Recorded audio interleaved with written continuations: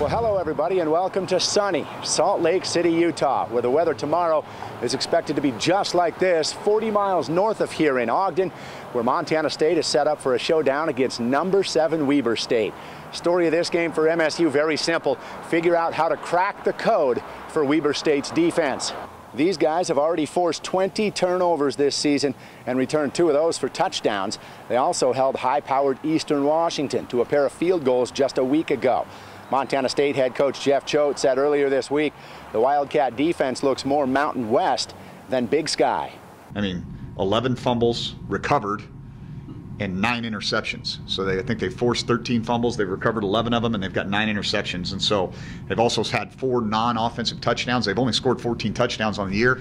4 of them are by the defense or the special teams, and several more have been set up in the kicking game and with great defensive play.